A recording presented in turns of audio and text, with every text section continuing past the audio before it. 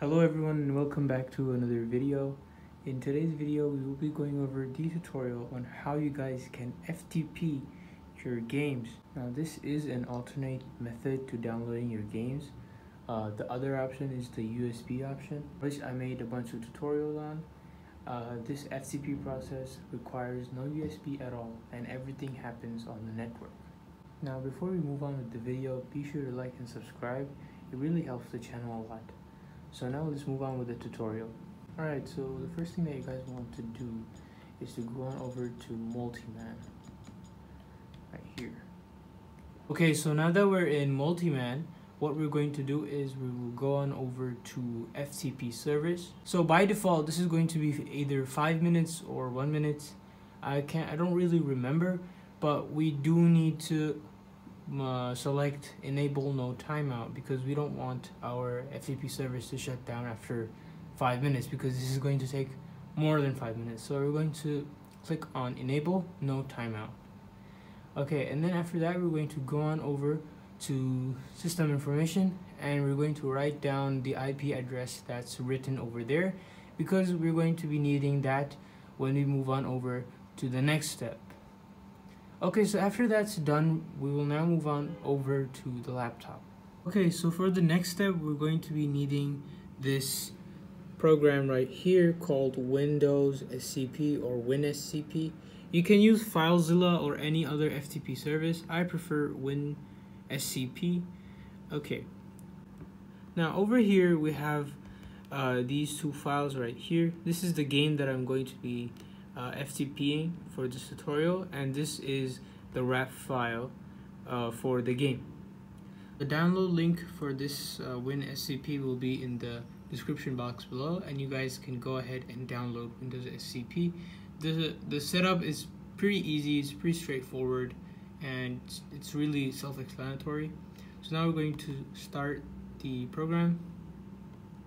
Here we're going to click on FTP. No encryption.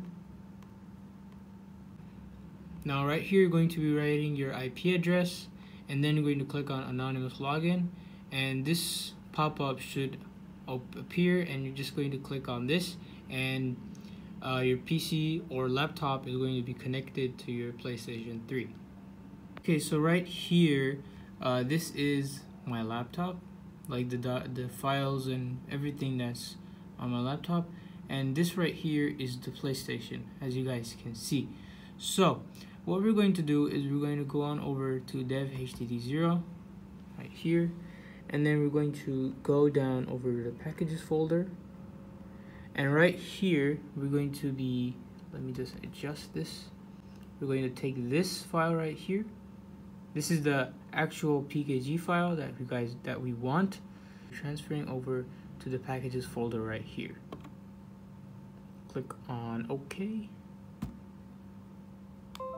and there we go. Our file is being transferred over to the PlayStation.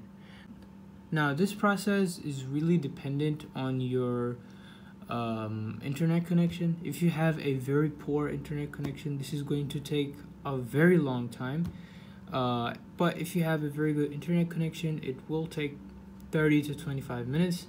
You can also speed up this process by using an Ethernet cable. Fortunately, I don't really have the Ethernet cable, otherwise I would have shown how to use the Ethernet cable in this tutorial as well. Now this will take some time, as you guys can see. Let it breathe and be back once it's done. Alright, so now that the main transferring is done, what we can do is go back and then go on over to Xdata, and then transfer the RAP file from our PC over to the PlayStation. So as you guys can see, you can drag and drop, and there we go. The file has been transferred. Okay, so now that everything's done, we can go ahead and terminate our session, click on yes, and we'll move on over to the PlayStation. Okay, now that everything's done, we can go ahead and back out of Multiman and click on quit, and we're back on the XMB screen. We're gonna scroll up, go to Package Manager, go to install, and go to ps3 system storage and download the package file, and this will take some time, so we'll be back once it's done. Okay, so after the file has been downloaded, we can go on ahead, and as you guys can see, this is the game. We can go on ahead and boot it up. As you can see, the game works, is properly licensed. I hope you guys enjoyed today's tutorial. Please be sure to like and subscribe. This is Mod, signing off.